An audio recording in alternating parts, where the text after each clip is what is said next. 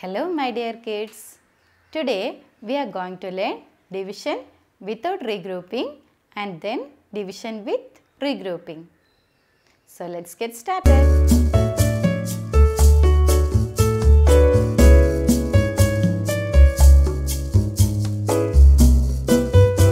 Division without regrouping. Let's divide 48 by 2. First arrange the numbers in long division form like this. 48 divided by 2.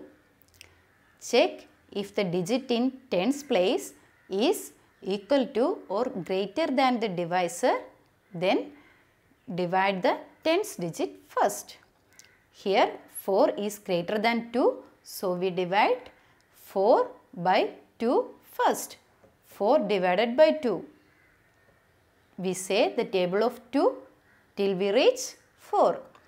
So 2 2's are 4.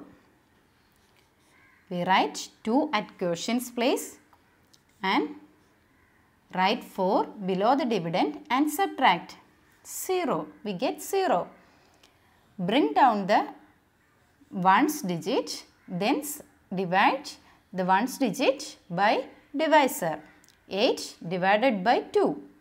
2 4's are 8.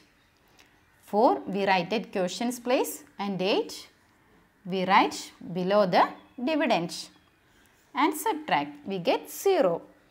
So here we get 24 as the quotient, 0 as the remainder.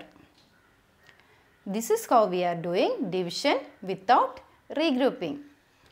Let us solve this also. 63 divided by 3.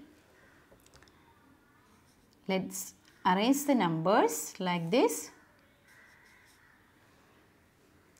and check if the digit in tens place is equal to or greater than the divisor. Here 6 is greater than 3. So we divide first 6 by 3.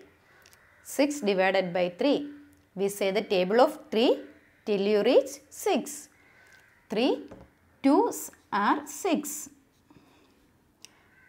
2 we write at quotients place and 6 we write below the dividend and subtract. Then bring down the value in ones place and divide. 3 divided by 3. When a number is divided by the same number, the answer is always 1. So 1 we write at quotients place and 3 we write below the dividend and subtract. Here we got 21 as the quotient, 0 as the remainder. Division with regrouping. Let's divide 67 by 4. Arrange the numbers like this and check if the first number is greater than or equal to the divisor. Here 6 is greater than 4, so we divide 6 by 4. 1 4's 4 we write below the dividend and subtract. 6 minus 4 2. Then bring down the ones value.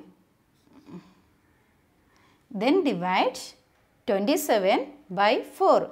We regroup 2 tens and 7 ones into 27. 27 divided by 4. 4 6 are 24. 4 7's are 28. So we take 6.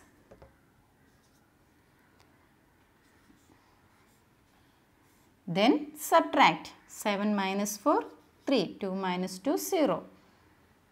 Here we get 16 as the quotient and 3 as the remainder.